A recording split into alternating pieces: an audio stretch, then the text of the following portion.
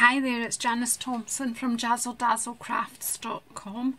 I have another coffee break project to share with you today. I'm still struggling with this dreadful cold, so please forgive me if I cough and if my voice gives out during this film. I'm going to do my best. I made this project some months ago and I want to do it again, but as you'll see, this has got a bit scruffy. It was hanging about in a box after a class that I did, but I wanted to do it again for you. But I don't have enough of this designer series paper left with the coffee beans, so I'm actually going to make my own paper using Whisper White and the stamp, the coffee bean stamp. And then what I don't have left is the lemon lime twist open weave ribbon. I've used all that up, so I'm going to do this one in what am I going to do it in? Oh my goodness, my colours are, let me twirl this around. As I'm pool party, as you know, I'm struggling with this cold and I'm going to moan about it. It must be man flu because I can't stop moaning. But anyway, so Pool Party is the colour I'm going to use to do this project. I've done a little bit of the stamping ahead because I'm hoping to fit this in one go filming, but we'll see what happens. So I'm using that beautiful burlap ribbon and this beautiful shimmer Pool Party ribbon. As I say, I've done a little bit of the stamping ahead, but the first thing I need to do is make the envelope that I put this in. So I've made this with the envelope punch board, and this is how good I am today. I haven't even got the envelope punch board out ready to do this.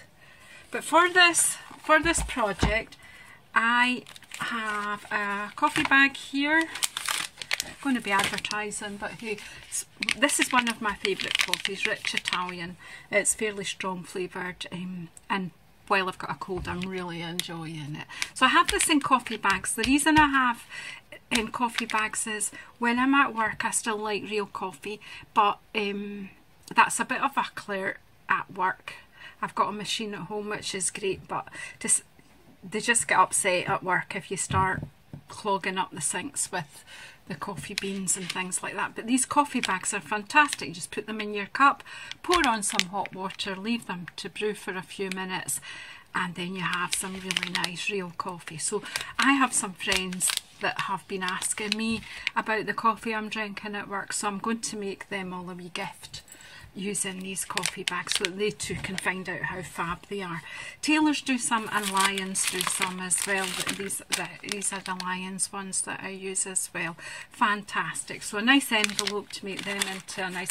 I hope Lions and Tailors are going to actually send me a wee cheque for promoting them. But there's my wee Scottish sense of humour there. Right, okay then, so I've got the envelope punch board to make the envelope, but before I do that, I'm going to stamp and make my own coffee bean paper. So I've got my early espresso ink beside me. This will be messy, I can assure you. Oh, take the wee stamp off there, the wee heart one. Got my little stamp with the 3 coffee beans on, and I am going to stamp this all over, and I'm going to do first, second and third generation and then back to the stamp. So let's hope this doesn't take too long.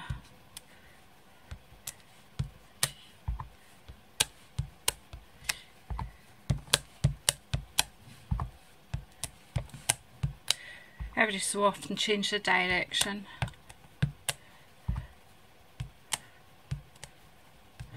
Doing this as quick as I can. 3,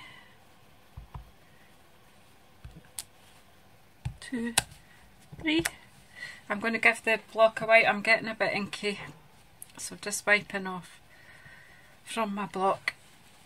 So, and again, a bit more. I'm actually thinking I need a bit more of the dark beans on, so I'm going to do. Again, because I'm making my own, I can decide as I go along how I want it to look. I'm looking for a bit more darkness, I think, here. Oh, messy, messy. Too much ink. Do you know all the things that I teach my ladies not to do? Today I'm doing them myself, but hey. So for the envelope I needed 18.8 centimetres by 18.8 centimetres. Now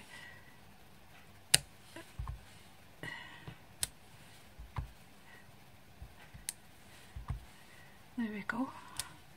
And that's to give me an envelope that will be just about the right size for this coffee bag. I might have some of those coffee biscuits somewhere that I can add in along with the coffee bag, but I'll investigate that later. Maybe just a few more coffee beans. Do you think, what do you think if I put a few hearts in here amongst the coffee beans? Because, well, just because. I quite like this wee stamp that comes in this set.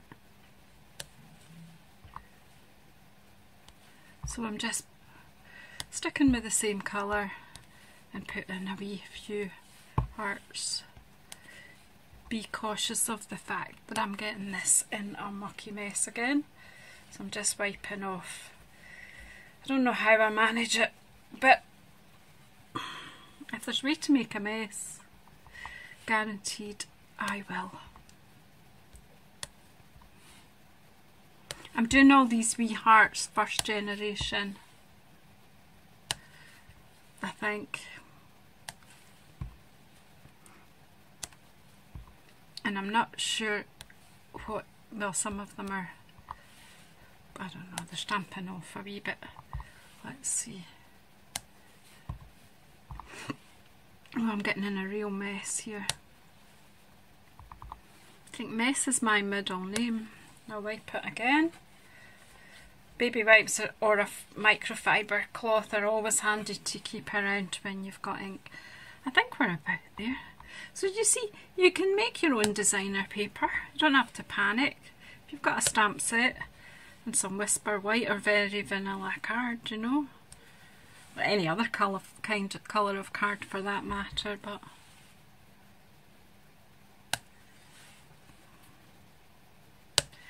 enough. And before I put this ink away, I do have a little bit more stamping to do here. I have already stamped out some of the elements that I'm going to need to cut out, but I do want to put the happiness is a cup of coffee with a friend on this one, so I am just inking it up. And oh, I got that good. Then I'm just going to aim it to the middle of this cup here, and I'm doing this with Early Espresso as the colour I'm using when this card all over. Right, there we go.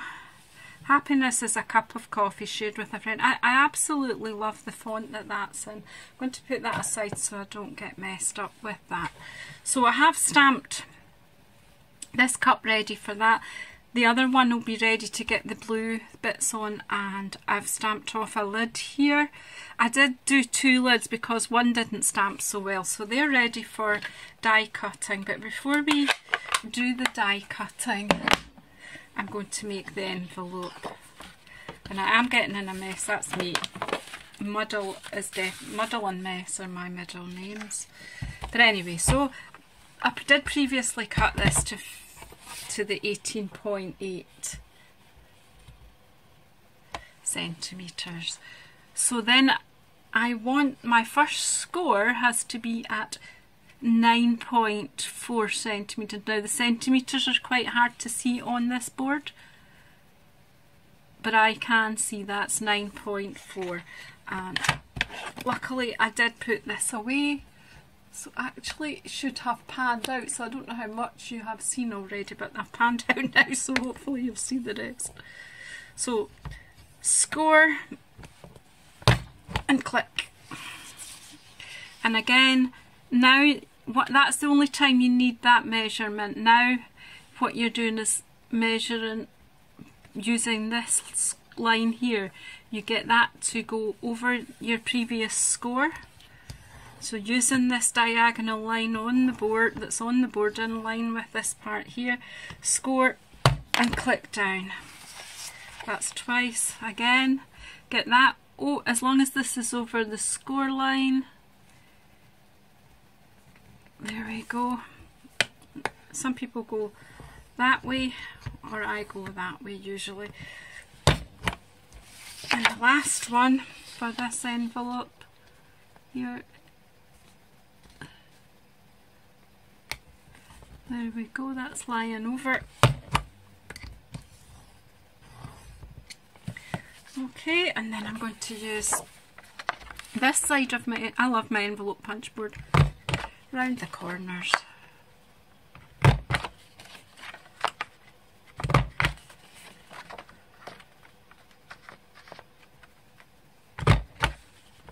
Okay, envelope punch board away. And there you have it. I'm just getting rid of all my bits. We'll just use this stylus to burnish the folds. This is square, this one.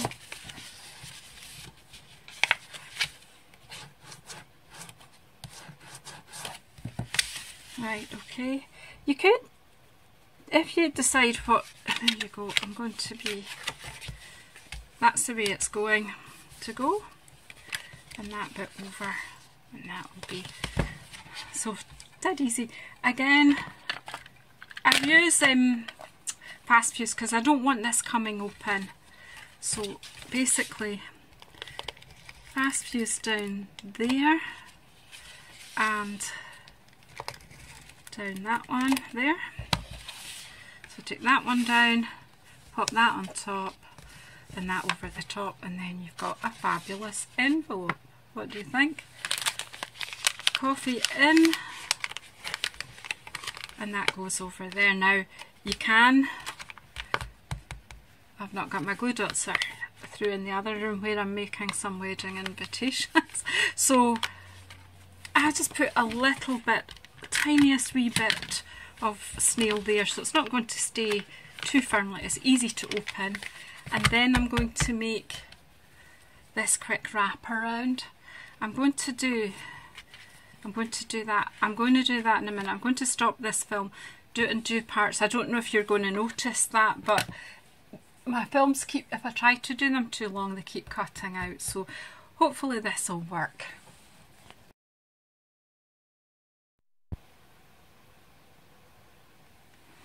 Okay, so we're going to make the belly band now. That stay there. So I'm going to take my fast fuse, and again, some people were quite surprised to see me do this, but this is something I've been doing a while, is using my fast fuse, well, along my ribbon. Your ribbon has to be at least the length of your the width of your fast fuse, or it won't work. So, because this is the same both sides, it's fine. So, again, a fiddle here. Okay, so I need my burlap ribbon I need to get my fingers sorted out. So I want the pull party to come along the middle of the burlap. Basically need to pull them both tight. Sometimes feel like you've not got quite enough hands, but let's see. Went a bit squint there. See, when I'm not filming, this is as easy as anything. So if you're doing it, you won't be filming. Okay, it's not bad, it's not as good as it usually goes, but there you go. That will do, because we're going to cover some of it up. So then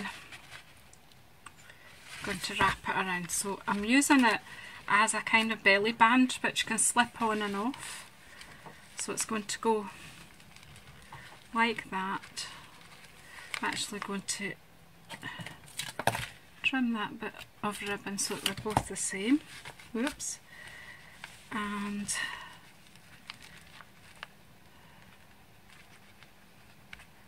that's okay there.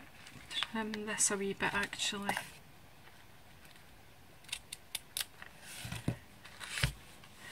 And then I'm just going to put a bit of fast fuse here. You could use glue dots if you've got them handy, but since I've left mine in the other room, then I'm not wanting to go through. So put that, and then just over the top like that. And that join is actually going to be covered by the coffee cups that we're going to pop on in a minute. We're going to put them onto there. Just tidy up a wee bit. So put that to the side. Now we've got to cut out my coffee cups and the bits that I need to go with them. So I'm going to need to bring the big shot in. So if you're just patient, because what we're making is something like this. Okay. So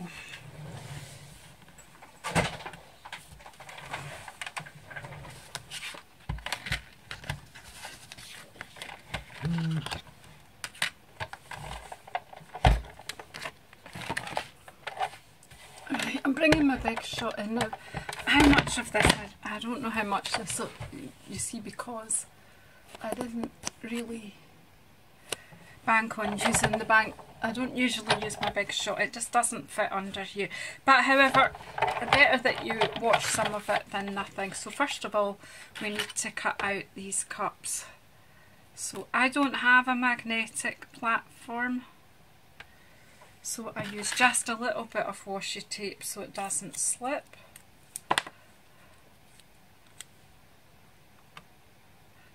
In actual fact, I'm going to do the this is me all over, right? Because I had already taped that up, I'm going to just quickly do that one first.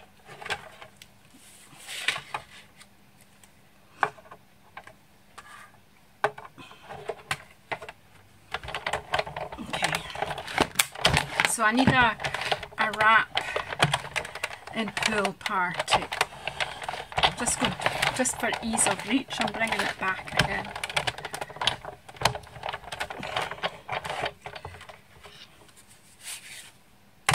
Right, so there's one lid cut out. I'll put that there so we don't lose it. And one wrap cut out with the die cut. And as you see, I don't know if you can see the lights reflecting on the big shot. I'll show you when I'm finished cutting out. So finished with the one that gives you the corrugated, finished with the Pool Party. So now I need to get these lined up. So I need 2 cups and 1 lid.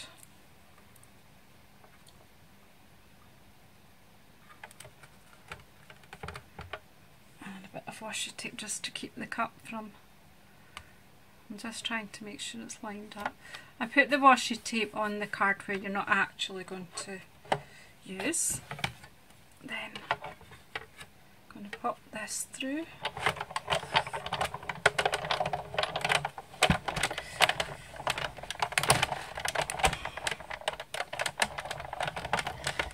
And back again.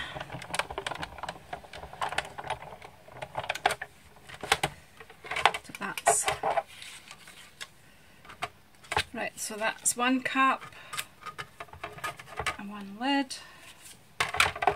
We don't need the lid die anymore. I'm sure this isn't very great for you to watch, but I'll be as quick as I can. Just 1 more cup. The one that I stamped, the happiness, is a cup of coffee with a friend.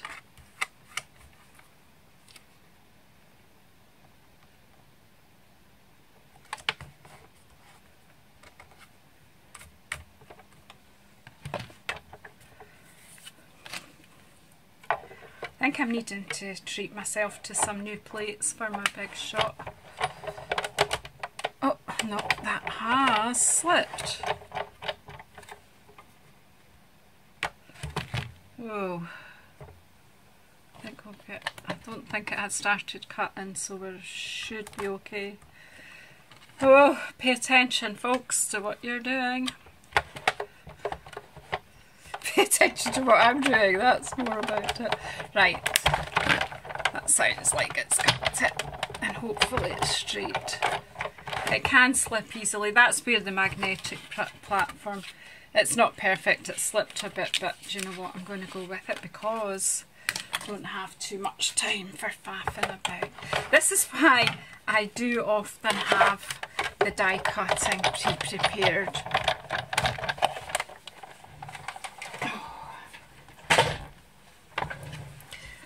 Right, okay, so let's hope I can find all the bits now. Okay, so I have this one here, and I'm going to just use a bit. I've got fast fuse stuck to my dies. Right. Fast fuse going on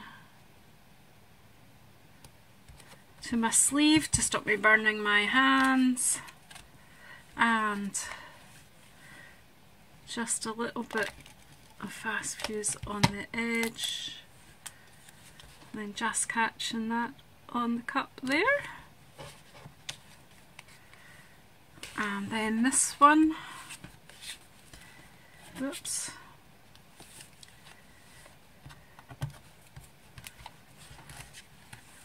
just a bit of fast fuse on the edge of it. Or again, you can use wet glue when you're doing yours, you don't have to wait the time that do you know what I mean? I don't want this video to be like watching paint dry. So basically then, just want to pop these together, so I will just put a bit of fast fuse down the side of there.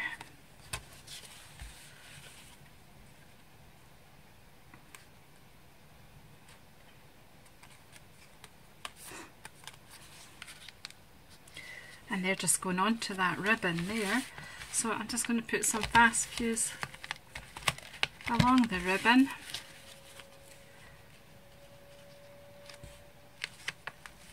And stick them down. What do you think? How nice a gift is that? So you can just pull the belly band off, open the envelope maybe, and inside, nice sachet of coffee. I can easily make could make a nice card to go in there. I'm just popping that back. Oh, whoops.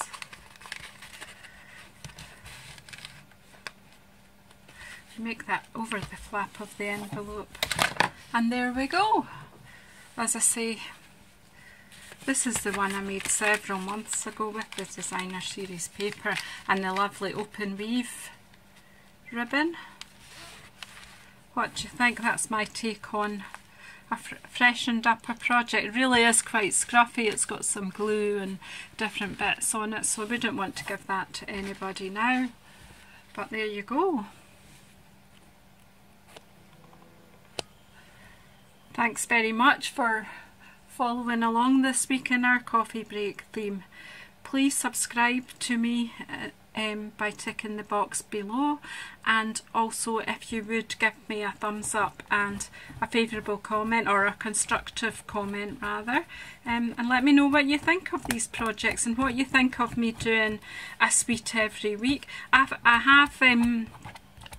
I did pledge to do a suite every week during the 13 weeks of celebration. We're now in week 9, would you believe? Unbelievable how quickly this is going in. After celebration is over, what would you like me to do? Would you like me to go on doing a suite a week, or would you like me to do a series of standalone stamp sets and give you a good selection of projects from both catalogues? Let me know if you want techniques, or if you want to see me using some standalone stamp sets in several different ways to give you ideas, because I know sometimes, you know, we buy a stamp set and we make one card and then it sits on our shelves for months. So trying to avoid that, trying to buy a stamp set and use it in several different ways. So that's kind of what's in my head, but if you let me know, I can do videos to accommodate what you would like. Thank you very much.